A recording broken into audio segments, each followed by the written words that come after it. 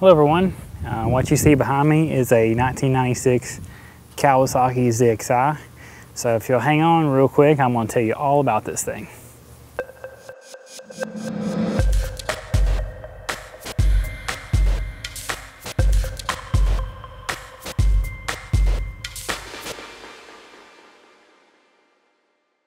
So you're probably wondering, Josh, what's with the new project? Well, let me give you a little bit of a backstory and then I'll talk about the project status of this thing. Found this on Craigslist, was not running. Here's what I know about it not running. It was in the Craigslist without any price on it. It said, you know, negotiate offer or whatever, as is, which to me is like, okay, let's at least go take a look at this thing because I like this model.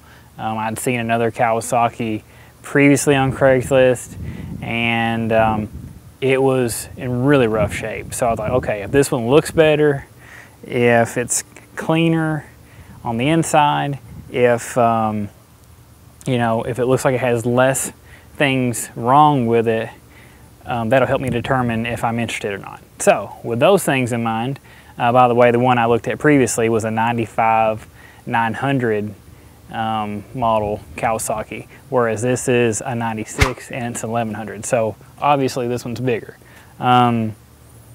Things I noticed on this one that made me feel good and made me come home with it.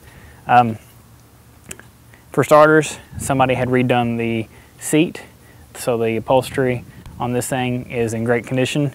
There are no places in the hull underneath that needed to be fixed with fiberglass or anything like that. Though I'm set up to be able to fix stuff, I really didn't want to have to do any kind of gel coating or paint or anything like that. And this thing here did not require any of that. So 2 steps in the right direction. Third thing that I noticed, other jet ski I looked at that wasn't running and was in rougher shape would not get a spark. The engine was tampered with. You can see where somebody had had the heads off, so I knew it had had work done. And what I mean by, you know, how I was able to tell it had the heads off, bolts were broken off on it all over the place. A lot of stuff like that that I just wasn't real comfortable with. This one didn't have any of that. The engine was much cleaner when I went to look at it. Here's what the owner was able to tell me about what was wrong mechanically. This thing here, owner said went to get it out this year, wouldn't fire up for season. After talking back and forth with the guy, I really got the feeling that he was an honest person. He works locally here at a hospital, and we knew a bunch of the same people. We got to talking, and just kind of made me feel a little bit more at ease. Not to mention, he said he didn't know much about jet skis, and from the way he talked about it in dialogue, I could even tell more that he was being honest with me because he really didn't know much. No offense to him, he did tell me that, and from just a conversation, it helped prove that fact to me. Okay, what else is there about talking to him? Okay, so here's what he told me was wrong. So we got it out for the season. We're gonna get ready to ride it and all that kind of stuff, and wouldn't fire up. So them not knowing anything, they didn't know where to begin to try to get it started and all that. They call around. This was in Fairfield Bay, Arkansas, which is about a 2.5 hour drive, give or take, from where I'm located. They use it on Greers Ferry Lake. You can Google Greers Ferry Lake. It's a beautiful lake. It's a big lake. Anyway, with all that being said, that's where it was located when I went to pick it up. So they called some local marine shops around the area of Fairfield Bay to see who was the best to work on jet skis. Well, they found the best mechanics because some people pointed them from other marine shops saying, go to these guys here. Those guys right there are the best for working on jet skis. That's who you need to talk to. Called up the guys. They started diagnosing problems. They tested the main wiring harness. I think they even took it off and put a new one in place to see if that was what was wrong. Didn't make a difference. So the next thing they were going to do was start diagnosing things inside the CDI box of this Kawasaki. Jet skis, the CDI box is a common thing when you're not getting an engine to start and stuff like that. So that's what the mechanics were going pathwise of figuring this thing out. So Called the owner at the time, the mechanics did, and said, wiring harness it and fix it. We think it's probably going to be in the CDI box. Here's some part prices to be replaced, and then here's what it's probably going to cost us hourly. And the owner told me that it was going to cost probably around $800 or so, labor and parts, to get this thing running, and they just weren't interested in doing that. So told the mechanics, no, stop where you're at, we'll just come get it, and we're just gonna sell it as is. So fast forward, it's on Craigslist, I see it, I drive to Fairfield Bay to take a look at it. So I get there, and true to his story, he's telling me all the things I just told you. I take the seat off, look down, and sure enough, the CDI box is open. You can see wires and stuff, and the igniter box all just kind of in shambles. I say shambles, I say it's more to mean it was just kind of pulled out, and you could see where things had been shuffled around. Nothing was corroded, nothing was broken, nothing like that wiring. It's just kind of, you know, it was not the way it's supposed to be, all buttoned up. So knowing that the CDI box was probably going to need to be repaired, and knowing they just couldn't get it started, could have been carburetor problems, battery problems, you know, this, and this. I knew what the fixes could be, and I negotiated until I got it down to a price where I was comfortable bringing it home.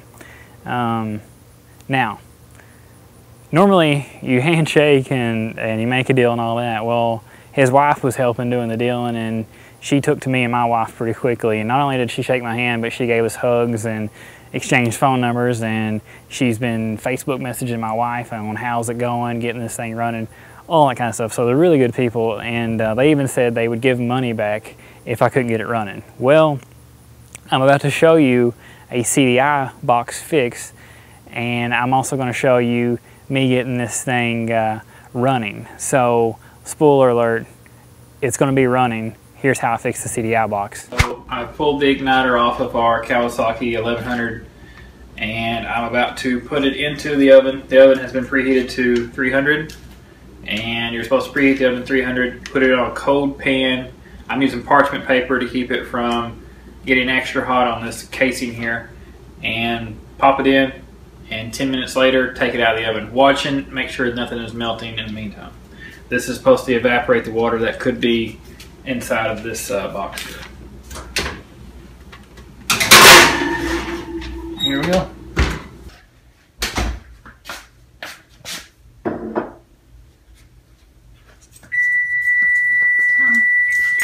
All right, that was 10 minutes.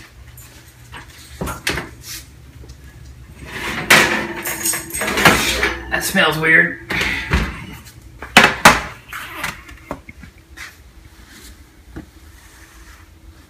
Nothing melted though, that's good. It's just hot enough to evaporate water if there's water or moisture inside, but not hot enough to melt your plugs. Now they're probably a little bit soft, so I'm not going to touch them. I'm going to let them cool. See how it goes. Okay, so I also told you that I get it running. So the CDI box fixed, here's me putting it on there, and like I say, this is just kind of, I'm going to speed through here, just me getting it all put together to see if I can get it fired up. After I got this box on, the next thing I did is I went to O'Reilly and I got a brand new battery for it. I got the premium battery and not the normal standard $70 battery. I went ahead and got the $112 battery that would have more cranking amps, because the battery that was on this thing had 0. After charging it all night, it still wouldn't kick over. This thing, I had to not only have a charge going on it, I also had my battery booster box on it just to get this thing to crank over. So that told me I needed something with a lot of cranking amps. Maybe other people have had different experience, but that was mine. So here's me before cleaning carburetors or anything. Got this thing to start up with a CDI box and a new battery and some starting fluid. This is on my wife's aunt and uncle's private lake behind their house. Private as in it's a small lake behind their house without public access. Them and their neighbors both have access, but there's no boats out there hardly ever. It's usually just you fish off the bank. So I launched this thing into the lake, and I went to scooting around on the water. Again, just getting it started with some starting fluid and a new battery and a CDI box fix. This was the next day after buying this the day before with it not starting. So anyway, now you know the story. Let me show you something else I have replaced on this trailer here, so to speak, which is a Yachts Club trailer. First thing I did was I put brand new LED submersible trailer lights on it. I got them off Amazon. I will have a link in the description of this video so that you can figure out which ones these are and purchase them. They were a really good deal. Again, threw these things on first so that I could trailer it and get it into the water and test it and all that kind of stuff.